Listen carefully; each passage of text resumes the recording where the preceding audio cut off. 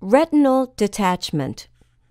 A retinal detachment is a serious problem where the retina pulls away from its normal position at the back of the eye, leading to blurry vision. The vitreous sometimes sticks to the retina and tugs at it with enough force to tear it. The tear allows fluid to pass through the retina, causing a detachment. It is an emergency that should be attended to right away, as it can lead to permanent loss of vision.